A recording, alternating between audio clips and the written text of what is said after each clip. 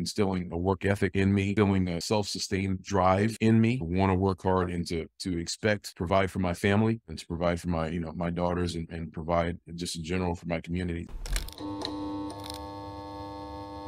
Everyone has a plan till they get punched in the mouth. So welcome, Ben, to Feel Good Fatherhood. You were sharing with me that this is your favorite quote. Can you jump into this? Tell me a little bit about this. Yes, Jay. So I think, well, actually, one of the things I'm trying to instill in my daughters is resilience. I think resilience and being able to face adversity and take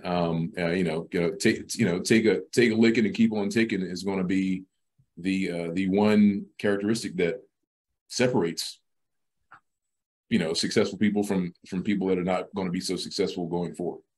And so I think everybody got punched in the mouth basically with the COVID pandemic and the COVID economic upheaval and just life upheaval, and really out of that in the last couple of years, folks that were able to pivot and able to deal with it well are doing better actually, and folks that were not able to pivot or were not able to adapt or doing a lot of people are really suffering.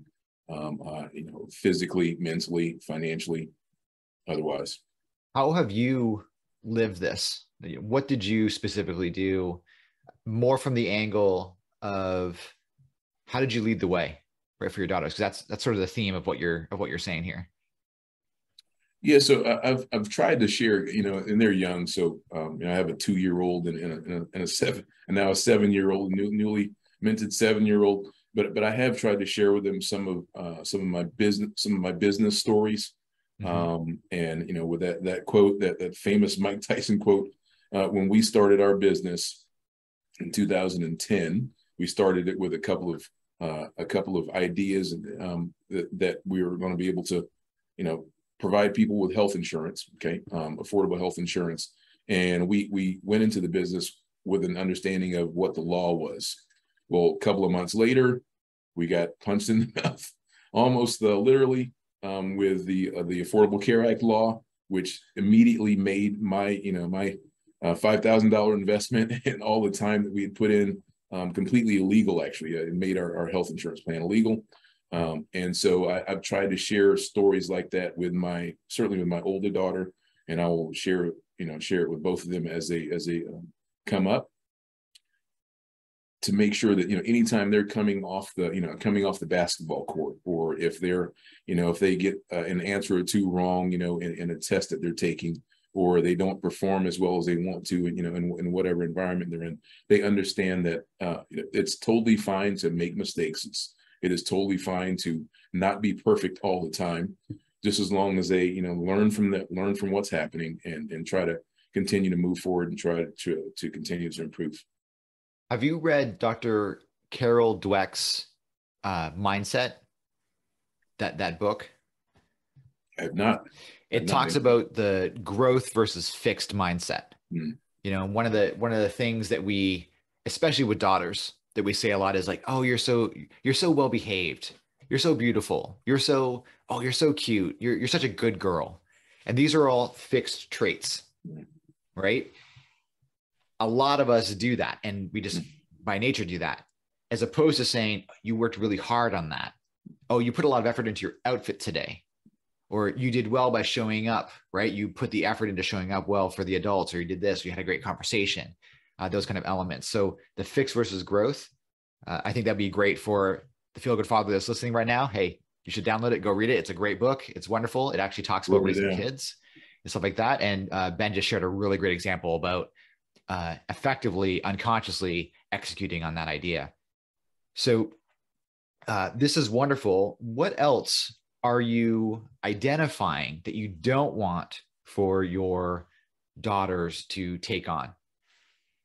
So actually, you just identified it. So I fortunately have some what most people think are some really attractive daughters. Okay, and so they hear it all the time. Oh, you're cute, or you're so beautiful, or I like your hair, etc. And those are all, that's great. That will, quite frankly, help them very likely with their careers and, getting into certain doors, and having certain opportunities that let's be frank about it, that will probably help. Okay. But I tell them all the time, that is not the most important thing. What is in your head and what's in your heart and how you treat people, those are things that you can develop. Those are the traits that I'm always going to look at when I am thinking about you and telling you how great of a job you're doing. I'm not going to tell you you're doing a great job because you're cute or you're beautiful or your hair looks nice. I'm going to tell you you're doing a great job because you, as my daughter did actually last year, she one of the people in her classroom had an accident, and a lot of the kids around her laughed at her basically, and my daughter was the only one that went up and basically kind of took her, to the teacher and basically supported her, fully. And now that little, young lady is one of my daughter's best friends, basically. And I heard about this not because the teacher told me. Basically, the young lady's parents told me that my daughter had done such a great job, and that made me feel like a fantastic father, which I don't always feel like. But that hearing that sort of unsolicited third party validation about your kid doing something great that doesn't have to do with those fixed traits is really rewarding.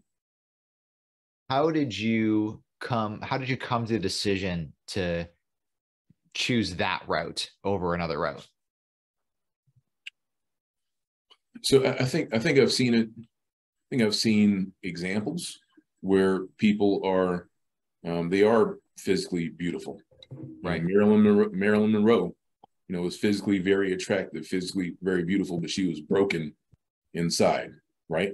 And ended up having really a horrible, if you look at the kind of the full synopsis of her life, she had a horrible life and a horrible end, probably because way too much value was put on the fixed portion, and not nearly enough value was put on her as an individual, and seeing her as a human being, and as hopefully an intelligent human being that was developing and getting better and maturing all the time.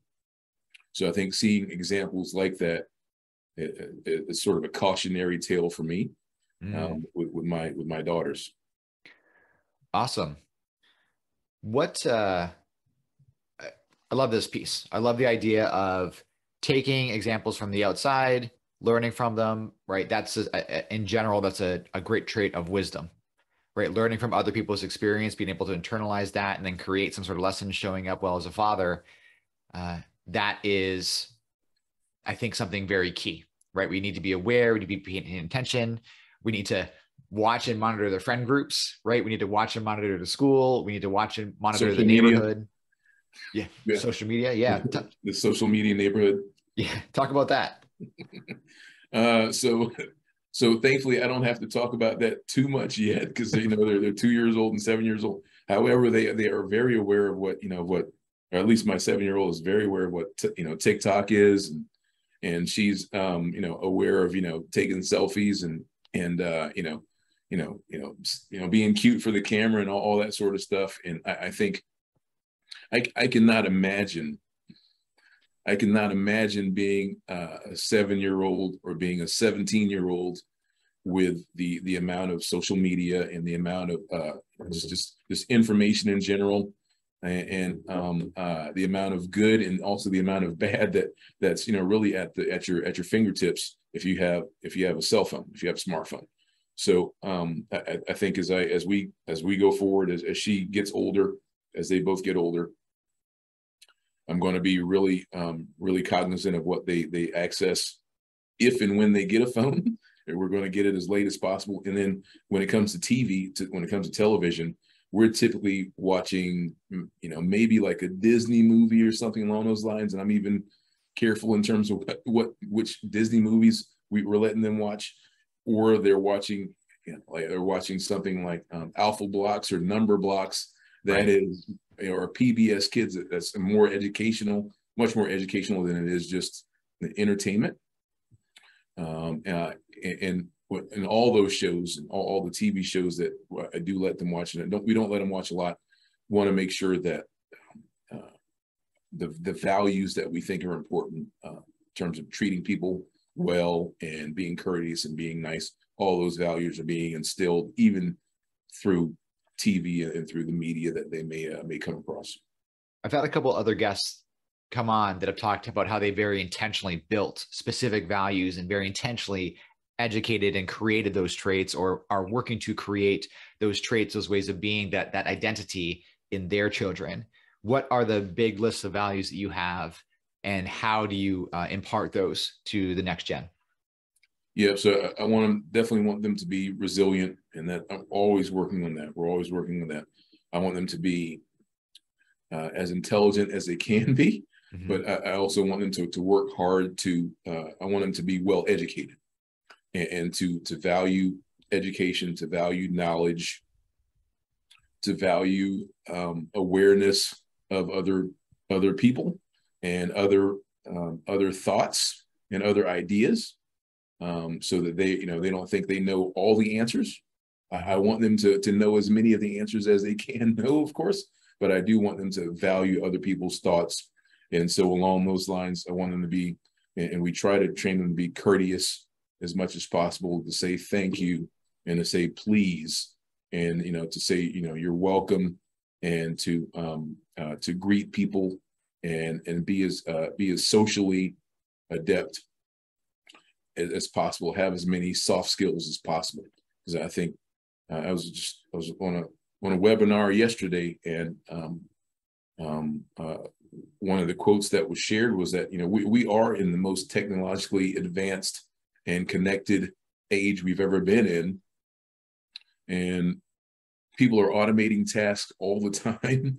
Whether you go into McDonald's now to order at the panel instead of ordering with a human, or you go and get some groceries. There's certainly lots of shops in the U.S. or Canada, for example, where you cannot get a human to check you out anymore. There's a human there for like 13 different bays, to make sure you don't have a problem, or check your ID. But for the most part, the experience is automated. So what's going to become more and more and more important as we go forward is it's going to be the soft skills, and it's going to be the human touch that you can bring by having emotional intelligence, and having EQ, and having empathy, and being able to understand the event, understand the situation you're in, and being able to talk to people.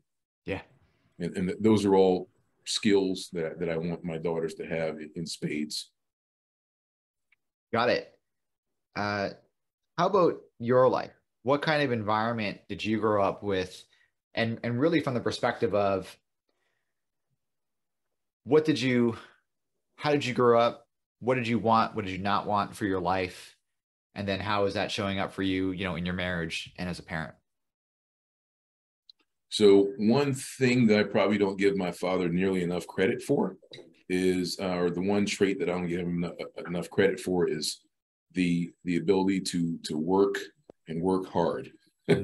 We grew up outside Columbia, South Carolina, in a place called Lugoff, South Carolina. It still has our sort of family house still has a big cow pasture across the street, essentially. And so we had a little farm. We had some goats and ducks and chickens and so forth. And my dad, actually, he did have an entrepreneurial spirit, sort of a side hustle spirit. So he had a little cleaning business, for example, that me and my brother, as really young kids, I remember when I was like 5 or 6 years old, going along with him to go, clean out a doctor's office and that sort of thing. And then as we got older, he brought us along to do landscaping and lawn mowing and things along those lines. And that became the business that we sort of were involved in during the summers, for the last couple of summers in high school. And so I credit him for, although I certainly did not give him credit at the time when we were working, hard in 100-degree weather, but I really do credit him for instilling a work ethic in me, and instilling a sort of a self-sustained drive in me to want to work hard, and to expect to work and provide for my family, and to provide for my, my daughters, and provide just in general for my community. So I think that's that characteristic of just work ethic and making sure that I'm going to provide is really important for me. And that's been important for me in the marriage and as a father. One of the things that is in the popular conscious right now is that traditional trait is not always received positively. But when we look at the psychology, when we look at the expectations, right, of the wife and the expectations on the father and the husband, it's that there is an expectation of providing. There is an expectation of growing, of ambition, of the work ethic. And for the new Feel Good fathers that are listening, right, you're adding to your life, right? When you have a kid on the way, you're getting married, whatever it happens to be, you're adding to your life. And it's up to you whether it's a multiplicative effect and you go up like a hockey stick, if in whatever measurement you want to look at, happiness, joy, connection, even financial, or whether it's going to be a detractor, right? Where there's going to be exponential taking away. Work ethic, love it. Self-sustaining, really kind of interested in this. Can you talk a little about why self-sustaining? You and I have talked about this on a handful of other occasions. Let's talk about this in this context. What do you mean by it?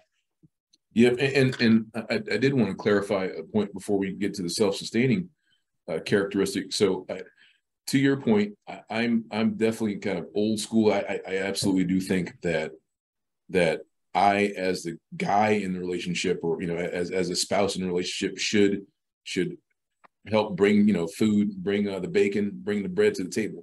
However, everybody in the Green household is going to work, man. Everybody, from my perspective, everybody in the household should bring the work to the table, if you will. So if you were staying at home, that's great. That you need to help like keep the home up. You need to help help with the kids. You need to like bring effort to the table, because I think one of the things, one of the main reasons actually, Jay, that I did not get married, and this may be a little bit controversial, but one of the main reasons that I was concerned about marrying a Japanese woman for my long 8 years in Japan, was because I was concerned that if my wife were Japanese, she might fall back into a traditional role where traditionally Japanese guys, they go to work, they're out the door 7 o'clock in the morning. Some of those guys will come back until midnight, basically. Okay. On Saturdays, they maybe one Saturday out of traditionally out of 4, they may be at home, kind of milling about. The other 3 out of the 4, they're playing golf or something. They're not around doing the thing. I wanted a marriage. I wanted a relationship where I was actually absolutely bringing some bread to the table, but ideally my wife was as well, bringing some bread to the table, and we're both heavily involved with the parenting of our kids, spending time with our kids, and then I also wanted to make sure, and this is something I'm instilling in my daughters, is you take care of your clothes. For example, you put your clothes in the hamper, you put your clothes in the laundry, you take care of your trash, you put your food and your containers up by the sink, and as they get older, they're going to be doing the laundry, they're going to be doing the dishes, they're going to be taking care of household chores, etc. Because I think it's really important for everybody to be involved and for everybody to be a part of that work ethic. And I think that instilling that on and making sure that's sort of a habit on a daily basis, on a weekly basis, on a monthly basis, that's what led me to have sort of helped me have sort of a self-sustained drive, an internal drive to be great at what I'm doing. There's so many things in everything that you just said that are really fantastic. Number one, you identified you knew what kind of life you wanted to have. You knew the kind of marriage you wanted to have, the kind of relationship you wanted to have, and you built that and you created it and you set that expectation. And I'm sure that you might be able to help a feel good father understand what that conversation looks like. How do you set that up? You had that same expectation of contribution, responsibility. I think about it always. I used to do Lindy Hop. I used to do swing dancing, so jazz dance, partner dancing. And one of the things that we would always say is that there's a really big difference in a partner who is carrying their own weight and then dancing with the other person versus I was a lead, traditionally the lead, versus a follow that wanted me to pull her along. There's a difference in the physicality of what I had to do with my body, a difference in what was capable of being created as far as like feeling the music and the self-expression.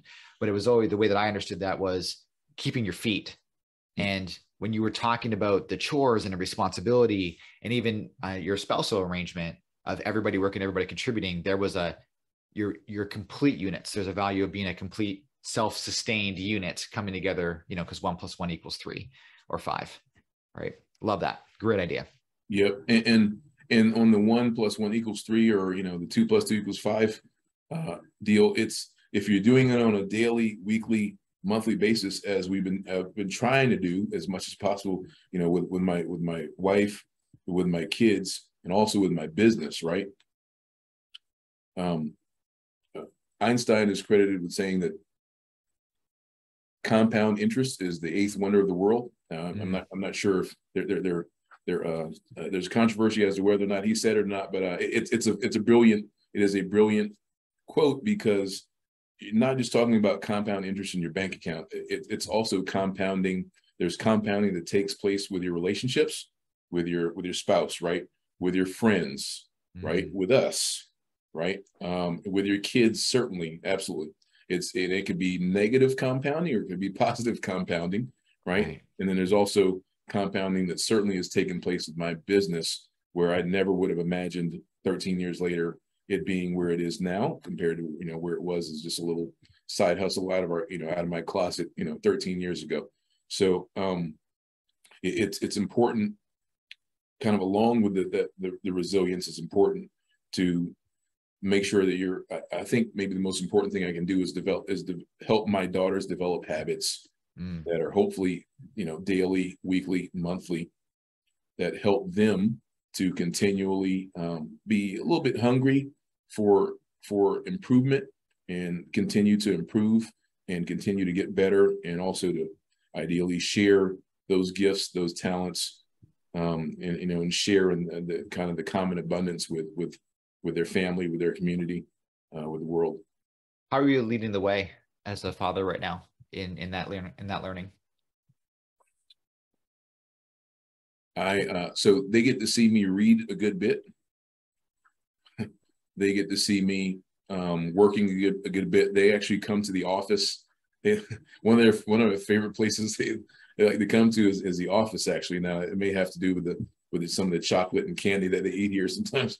But yeah, they've been to my offices, both in South Carolina, and here in Nashville, and they and I talk to them about the work that I'm doing, and my daughter sometimes, kind of unsolicited, will talk about my work and say, hey, did you do this, or is this how you help this person with their insurance and so forth. And so even though it's sort of a rudimentary understanding right now, it's still a baseline of understanding that a daddy is going to work, daddy is trying to help people, and also daddy is helping along with mommy. Mommy contributes a lot financially too. Daddy and mommy are going to work, going to these meetings. They are learning these different processes, or getting these different certificates, so that they can provide for us as a family, and also so that we can enjoy our lives as well, and have some fun, and go to Disney World, go to Canada, hopefully go to New York, etc. Do you anchor that? Do you anchor the rewards to the work? I try to, yeah. I'm trying to, because I think Tom Brady talked a little bit about this with his kids. It's really difficult for his kids to understand what's normal, Right. right? Because he's probably got, like 5 to 10 people in his household, helping them with all manner of things all the time. His kids probably get chauffeured around all over the place, that sort of thing. So, he tries to create situations that are normal, like them cutting the grass or something, so that they can be anchored somewhat in reality. And obviously I'm not at a Tom Brady wealth level or resources level, but we do have folks come into the house sometimes to help with dishes or laundry, for example, or to help, with kind of a once a month sort of cleaning and everything. And I do want I want my daughters to understand that, it's, first of all, it's not free. Secondly, we're lucky that we can afford to do that. Third, the reason we do some of that sometimes is so that daddy can go be the best insurance, guy or financial advisor or career developer that I can be in those couple of hours that I save. And that's why we're doing it. But it's not free. It costs money. It takes hard work to be able to pay for that. And it's all really for the betterment of the family and our lives. And then also I try to make sure that they understand that these folks that are providing these services are super valuable and should be highly valued and well compensated. And it's honorable work. And quite frankly, it's work that I did when I was in high school and college.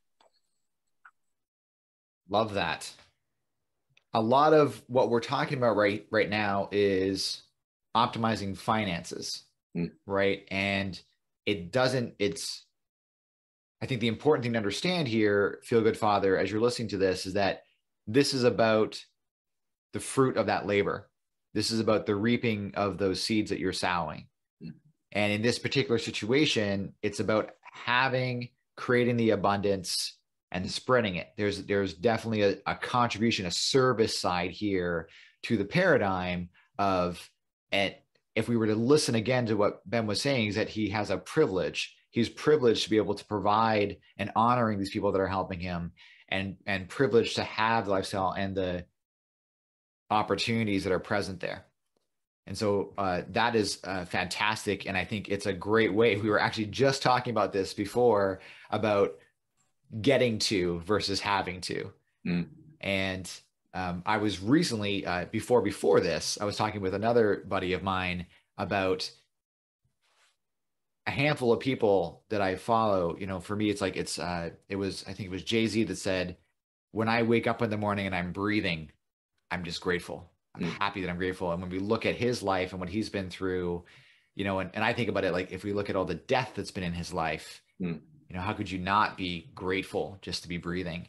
And that's wonderful. That's great. You do have this expertise in optimizing finances. You're the author of Global Superstar, right? You just mentioned that you had spent 8 years in Japan, so you've lived abroad. Walk us through how a Feel Good Father could make better financial decisions for themselves. That's a great question. And I think that the first way they can make better financial decisions for themselves is to not try to reinvent the wheel. I wish and so the second way, kind of quickly on that, and thanks to fantastic podcasts like yours, is to either find a mentor, a financial mentor, or mentors that know what they're talking about. They're worth more than you. Okay, they have more financial wealth than you do. They may have one, for example, male or female, may have expertise in, how do I maximize my 401k, or what should I do with my 401k, 403b, 401a at my job? Okay. Or if I'm a solopreneur, what should I do with my SEP IRA or simple IRA, through my business? One mentor may have expertise in real estate, for example, or crypto, for example. one mentor, I wish I had found someone like this. I'm trying to become, I'm actually becoming more of a mentor for this now. One mentor may have expertise in how do you utilize cash value, whole life cash value policies as sort of supplemental retirement accounts, okay, to reduce taxes and to have, have some freedom and flexibility there.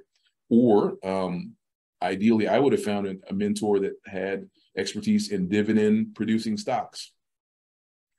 Because if I had found that person 20 years ago, we might not be having this conversation, or we'd be having this conversation from my own private, small island, supported by my dividends. And so to answer, I think it's really important for feel good fathers, men, women in general, especially as they're beginning or trying to improve their careers and improve their finances. It's really important to not reinvent the wheel and find a mentor.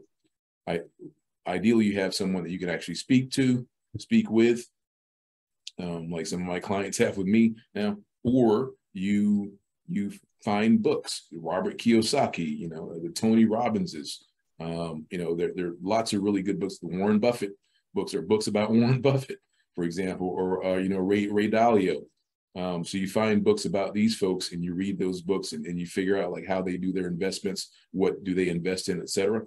And then there are a load of really good podcasts now. I mean, if you want to dig into dividend producing stocks now, I think there are like 5, 6, 7 really good dividend producing podcasts that I've listened to myself to literally get like list of stocks and ETFs and and closed-end funds that I'm going to invest in actually. So doing some research, but certainly trying to find mentors that can help you to 20x the speed at which you come up the curve in terms of knowledge, and then you can come up the curve in terms of income. So number 3. So number 3 is trying to keep it as simple as possible. So there are lots of different buckets. So for example, I have money in my company simple IRA, okay, and I get the match at least. I also put money in my own brokerage account, all right, to invest in dividend producing stocks, all right. And I was gonna peel the onion back here and look under let folks look under the hood a bit, but and they can do whatever they want, but this is what I've kind of arrived at. I invest some in some of these private REITs, these are real estate investment trusts, like Fundrise, for example. That's one to take a look at. I put I put a decent amount into cash value life insurance policies that will give a large death benefit if something unfortunately happens to me, so that I'm taking care of my daughters and my wife, right, my spouse, and my responsibilities. But if not, then that cash value in the policies are building up, and I can utilize that for retirement income down the road, or I can utilize that for long-term care down the road. And then the bucket I already talked about is dividend producing stocks that I invest in money in. And then the other bucket that I wish I had found that I got the opposite of a mentor about 15 years ago with is real estate. Okay, so I identified some really good properties 15, really almost 20 years ago now that would be wonderful investments that I could have held on to. And I got talked out of those investments by someone who had never made that type of investment before. The importance of making sure that you're listening to people that have walked the walk, that have already, the trailblazers that have already path found their way to that solution. Yes. Totally get it. Yep. So that's wealth creation, right? That's wealth creation. How about number 3, preservation side? You and I have talked about a handful of other techniques you can use to optimize. There's like tax, location. You want to talk about those a little bit? Yep. So number one thing is making sure you're optimizing your career, right? So are you in the correct career? Have you ever taken, or have you taken in the last 5 years, have you taken a career, kind of a career assessment test? I didn't until I was like 28 years old. I didn't. Okay. That actually contributed to me dropping out of college temporarily, okay, and losing my scholarship at Morehouse. All right. Because no one gave me, and this is, 20, 25 years ago, no one gave me a career test. All right. So I thought I should be a doctor. I had no idea about actually being a doctor. And then some guy came in at the end of my freshman year at Morehouse to show like what being a doctor actually means in terms of, surgeries and blood and guts and all that stuff. And I was like, I'm not going to do that. I have no idea what I'm going to do, but I'm not going to do that. And then I fumbled and bumbled for basically a year and lost my scholarship, hung out with the wrong people and all that sort of stuff. And so if I had someone on the front end, ideally in high school or before I got to college, screen me for what I'm supposed to do, then they would have said, hey, your number one position is actually to be a preacher. Okay, you need to like be up on a pulpit, essentially, preaching. Your number two is consultative sales. Okay, financial services and insurance, which is exactly what I'm doing now. Okay, but it took me basically 10, 15 years really to arrive there. And so one thing I love about this is that, and I want to point this out, is that a lot of people, when they hear career, they think W-2. But what we're talking about is aptitude and exercising your gifts in service of other folks, whether it's W-2 or whether you're in entrepreneurship. A lot of the guests I have here on Feel Good Fatherhood, they happen to be a little bit more entrepreneurial. They happen to have their own businesses, and it's okay, right? That's the path that you've taken on. That axis is risk. It's risk aversion and responsibility. It has nothing to do with aptitude. Completely different metric. So optimizing career, great. What's next? Yeah. So if you've never thought about it before, you need to look around and figure out where you're actually located. So a lot of people, they're born someplace.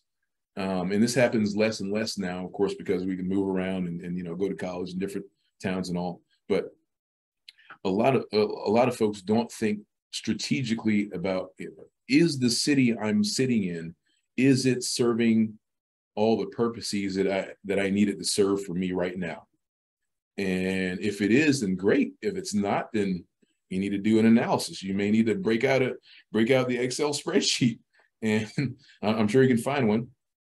Or I can maybe put one together for you. Actually, I kind of have a little guide. You need to break out, when it comes to taxes, when it comes to like career advancement, when it comes to the kind of average salary, when it comes to home ownership or the cost of living in that city.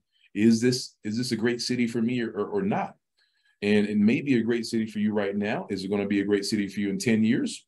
If you have a family, for example, or in 25 years when you want to retire?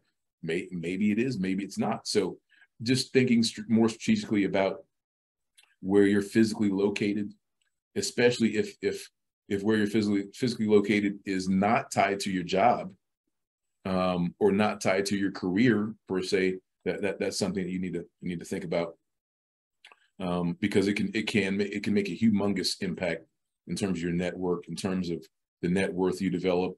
If you buy real estate in the right city, you can literally just get up, tie your shoes, go to your regular job for 20, 25 years, and you look up one day and you're sitting on $1 million in equity, and then you can take that equity, cash out, and look at another location, maybe in a lower cost city, or maybe in another country, for example.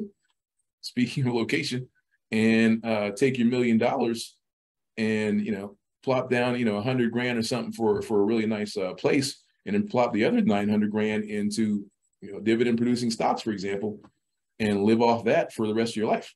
So just thinking strategically about your career, but also the career in the city you're in, and making sure those make sense, can make it. This makes a huge difference. And I never thought about this fully until I moved to a state that has no state income tax. Now, there are pros and there are cons to different states, right, and different regions. But just in terms of overall money, that's another 5 or 10%, maybe 15% more dollars in my pocket every year. Now, if I compound that for 10 or 15 or 20 years, and if I'm in the right city in terms of real estate, where I just basically sit on my real estate for 10 or 15, 20 years, and you're compounding that, that makes a humongous difference compared to maybe being in the wrong place. That's awesome. This is so valuable. I know that you have taught me so much in these areas. And for the Feel Good Father listening, if you check the show notes, we'll have a link for you. You can download, connect with Ben a little bit, get that pamphlet, get that little booklet that he's talking about to help you through these situations.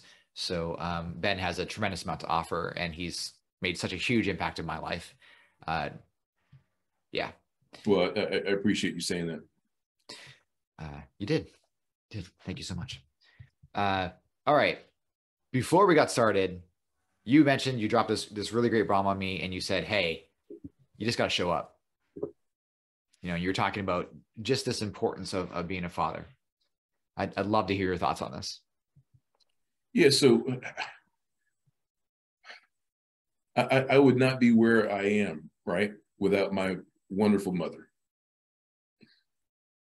It's, it's like it's such a simple statement that it's almost like a stupid statement, right? It's a simple, stupid statement. My mom means everything to me. I literally would not be here on earth without my mom. But just the social skills she gave me, the emphasis on education she gave me, the emphasis on English, on speaking really good English, and writing and reading, all those things just have been fundamental to any success I have had, right? But my father gave me, my father gave me an emphasis on that education as well, and he gave me an emphasis, more importantly, on kind of showing up to school, showing up for my teammates on my football team, or if I was trying to run, go out for track or basketball or whatever it is. He gave me an emphasis on being resilient, because we would do hard physical things sometimes, working with him over, from the age of 5 years old on up. And he gave me probably most importantly, as I said, that emphasis on working hard, and just the expectation that you're going to work. And in some respects, I wish he had, of course, had given more emphasis on financial literacy, and on figuring out what to do with your money after you make your money, right? But that's where I come in with my daughters, right, and with the next generation, and anyone I can share that information with. But that work ethic has to be there, and that's probably the most important thing he instilled in me. And without that, whatever success I've had, I would not have had that. You're hinting at something that I think is really critical for the Feel Good Father journey, which is that concept of that inheritance, of not only what you're inheriting, but also what are you passing on. And what is consistent and definitely of value for Feel Good Fathers in general is you're responsible for you and the path that you take your life down. I'd love to hear your thoughts on that generational break, where you're very grateful for the lessons that you've learned. The love and abundance that you have for that is fantastic. We can hear it. What did you choose not to do? What did you choose not to bring? And how did you manifest that? And this leads into our discussion about, the final portion of the optimization, right? Because you can optimize your career. Ideally, you can also optimize your location. You want to optimize your finances. With my parents, both my parents, super well educated. My mom has a PhD, a master's degree. My dad has a master's degree.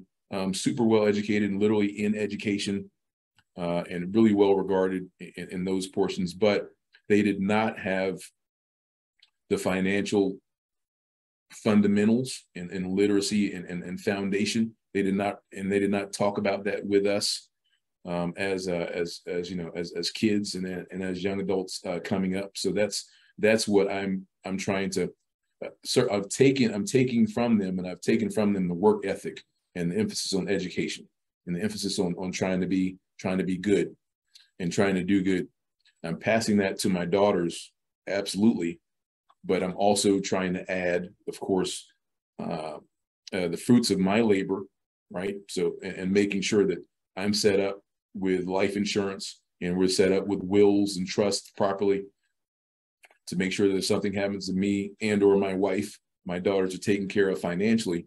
And then also, even without that financial, hopefully well-being and wellness that they'll have access to, trying to instill in them some financial literacy where they understand how to manage money, they understand what it takes to make money and to be financially successful on their own, and to sustain themselves on their own, so that even if we weren't able to give them $1 literally or pass on $1, they're going to have the skills. My aim is for them to have the skills so that they will be just fine by themselves, independently, forever. I think it's so lovely that you're taking the expertise that you have generated in your life through the lifetime of the service that you provide and the service that you're giving to everybody that's out there. And you've combined that with that value that you mentioned, of that self-sustainability, that you're not saying here's abundance for you, you can relax, that you're still instilling that, like, hey, you've got to contribute, you've got to grow, you've got to sustain yourself. This will make some things ease as you're taking on a different burden. Absolutely love it. Ben, it's been such a delight, again, to have this conversation. I know Feel Good Fathers are going to have a wonderful time listening to this interview and taking from it as they can. If they want to reach out to you, they want to get involved, they want to learn more about you, where can they find you? So probably easiest thing, Jay, is to email me at ben@theiateam.com. You can just reach out to me there, through my, or just go to the theiateam.com website where they can reach out to me. I'm always happy to talk with folks. And as I said, for next year in particular, you know, I've focused enough on myself in the last couple of years, and, you know, kind of building the business, and, you know, as everyone else was trying to do, survive through COVID, make sure we're doing fine, you know, through and post COVID. Next year, I want to focus a lot more on educating and providing as much value as I can to other people, without any expected gain. And so I want to thank you for the opportunity to come on and talk a little bit, because it helps. I learn every time I talk with you. And so I want to thank you for that. Thank you for all you're trying to bring to fathers. Ben Green, everybody. Thank you. Thanks, Jay. Hey, Feel Good Fathers, hit that like button to let YouTube know that you liked this video. Comment below with your thoughts and reactions to this interview. I really want to hear what you have to say. Now, as a personal brand strategist, I hear all the time about coaches, trainers, speakers, and authors doing the right thing, but at the wrong time. We specialize in helping brand builders have more impact, more credibility and clarity, and developing an overall brand strategy. When you work with Brand Builders Group, we'll help you do the right thing at the right time. Request a free brand call below. There's a link in the description. And don't forget to subscribe. You'll get updates when the new episodes are launched, and it really helps out the community and the channel. We'll see you next time.